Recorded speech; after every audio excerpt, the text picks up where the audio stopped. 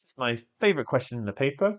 We've got we're asked to show detailed reasoning. We've got simultaneous equations, but we're not actually trying to solve them. We're just trying to find the different values of m for which there will be real solutions.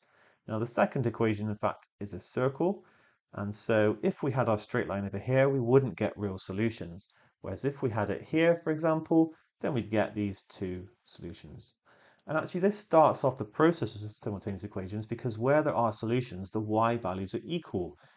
So what we can do is basically replace the y's here by mx because they're going to be the same when the two curves cross. That's your standard process for solving quadratic simultaneous equations when you don't have y equals and y equals. In that case, you set them equal to one another. But here we need to do a substitution. So we've got x squared plus, now replace y by mx. But it's going to be mx all squared. Minus 6x minus 2y, which becomes 2mx, put that in a bracket, plus 5 equals 0. So this is our simultaneous equation. Now, you might not be sure what to do with this, and that's where I come in to give an assistance. Which, like, think back to when you're solving quadratics and you're trying to find whether there are solutions or not. Essentially, we've turned this into a quadratic in X. We're interested in whether, how many solutions there are. In fact, when there's more than 0 solutions, and this is where the discriminant comes in. So b squared minus 4ac. We turn it into quadratic, but this still relates to the simultaneous equations. We're interested in where b squared minus 4ac is greater or equal to 0. Not just greater than 0, didn't say two distinct solutions, just real solutions. Okay, and remember, b squared minus 4ac comes from our quadratic equation ax squared plus bx plus c equals 0. So I need to get that in that form before I do anything. Let's carry on then and expand some of this. So x squared plus m squared x squared, then it's going to be minus 6x minus 2mx plus 5 equals 0. Okay, I didn't do a great deal there, but I did simplify it slightly. Okay, now I'm going to try and get it as ax squared. So I'm going to factorize out the x squared, although I'm going to put it on the right. It's going to be m squared plus 1 x squared. Just tidy that little squared up a little bit. They're the same thing. This here and what I just wrote are exactly the same thing. If you expanded it out, you'd see. So, get into the habit of being able to factorize things like this. I've basically just got the coefficient now as m squared plus 1. That's going to be my a. Next up, I'm going to actually keep it as minus and then do a very similar thing. It's going to be 6 plus 2m times x. You could do plus. If you prefer, you could do a plus and then a minus 6m and a minus 2m, but I don't know, you normally write it like this. Just be careful though, because the whole thing is b. If you expand it out, you will get minus 6x and minus 2m, so it definitely works. And then plus 5 equals 0. So that's my c. Okay, here goes then. We're going to square minus 6 plus 2m. In fact, when you square a negative, it's the same as squaring the equivalent positive. So I'm just going to write 6 plus 2m squared minus 4a m squared plus 1, and then c, 5. I'll just put brackets in there rather than writing time signs. It's okay. Greater or equal to 0. Okay, now expand this double bracket. Remember, it's 6 plus 2m times 6 plus 2m. I'm timesing it by itself, so I'm going to get 4m squared. I'm going to get 2m times 6 gives 12, and then I'm going to get another one of them, so 24m plus 36. And then I'm going to I'm just going to put a little intermediate step here, minus 20m squared plus 1. And this is going to be greater or equal to 0.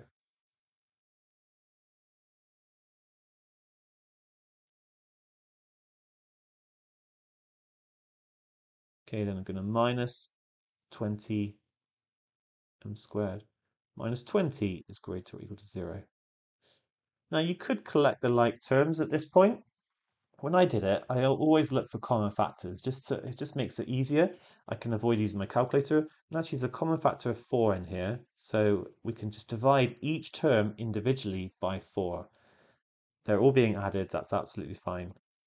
M squared plus 6m plus 9 minus 5 square m squared minus 5 is greater or equal to 0. You don't have to do that if you don't want to, and then it just becomes a little bit easier to simplify it without a calculator. You might say in an exam, okay, better just to be super careful, use your calculator. Yeah, I think I agree in that case. So minus 4m squared plus 6m plus 4 is greater or equal to 0. And then I'm going to make it so the coefficient of m squared is positive. So basically just switch all the signs around, but make this less than or equal to 0. Technically, I've added 4m squared to both sides, minus 6m and minus 4. Okay, now there's another common factor, so I can divide through by 2. 2m squared minus 3m minus 2 is less than or equal to 0. And now I'm going to factorize. So it factorizes, let me just explain why I'm factorizing. I'm basically finding where it's equal to 0, and that will help me draw a little graph of the quadratic, y equals this, and then I can see where it's less than or equal to 0. That's your classic way of dealing with it. So I need a minus 3m, it's got to be minus 2 here to give me minus 4m, and then a plus 1 here, which gives me, as my roots, minus a half and 2. Now the quadratic I'm about to draw does not relate really to the original simultaneous equations, other than the roots like this, but it is the discriminant essentially. That's what we're plotting, and we're interested in where that is. Actually, sorry, it's not the discriminant; it's the negative of the discriminant because I've swapped it round. But it will help us find out how many or where there are where there are real solutions. So minus a half and 2. It's going to come down a bit like this. We're interested in where it is less than or equal to 0. It's going to be this range here. So it's going to be in between these values, including minus a half and 2. Therefore, minus a half is less than or equal to m less than or equal to 2. And we're sorted. Whew, quite a lot of effort there.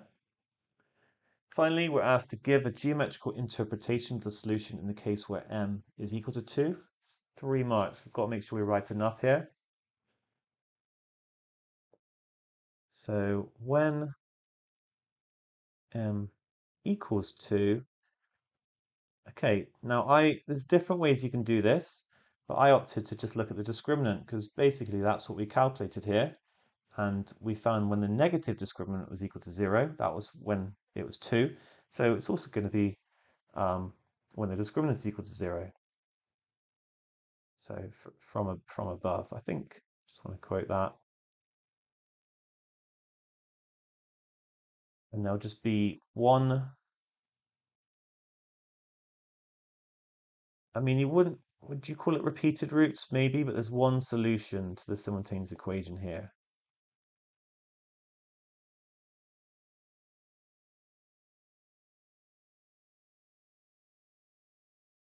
And if I come back to this is probably not required in the question, but it is a circle. And if there's just one solution, the straight line is just going to glance off of it like that. So the straight line will be a tangent.